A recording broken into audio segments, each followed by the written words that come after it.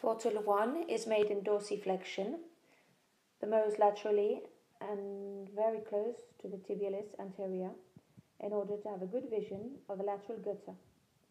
Portal 2 is made between the malleolus and the spotlight when the scope is viewing the lateral gutter.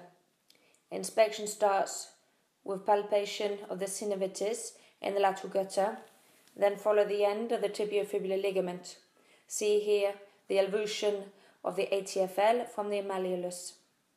Lateral side of the talus, bare area without cartilage, triangular zone, just superiorly to the distal attachment of the ATFL.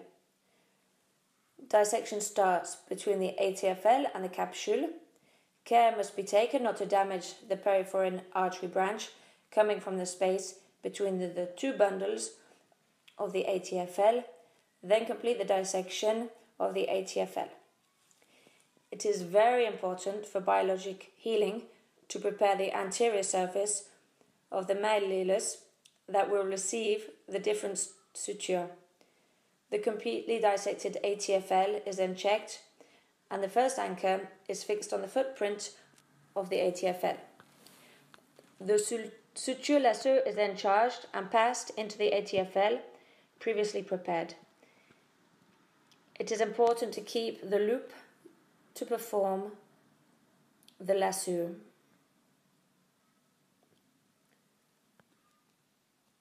The suture is introduced into the loop, and like that we can increase the fixation of the suture around the ATFL.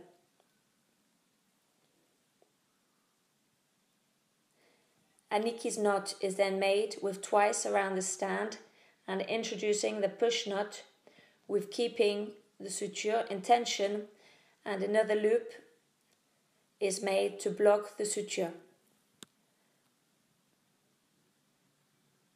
To perform the Gould augmentation, we have two landmarks, tip of the fibula and tip of the fifth metatarsal.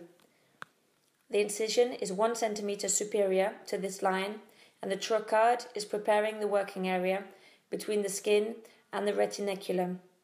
The arthroscope is looking superiorly, and instrument introduced by the superior portal into the window created previously.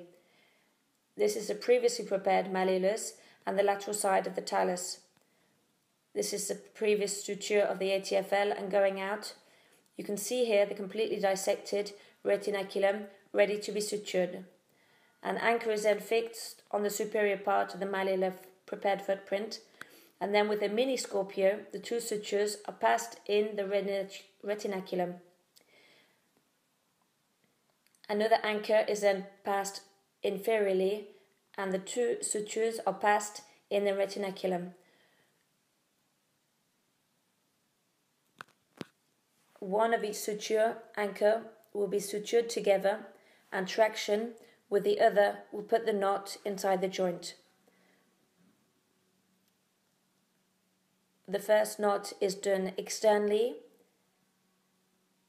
and the pulling on the two other sutures will bring the retinaculum in the position of augmentation of the Broström.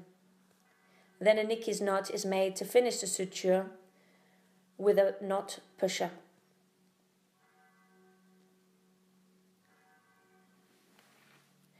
This image shows the tensioning of the suture with the forefoot at 0 degrees of dorsiflexion and inversion.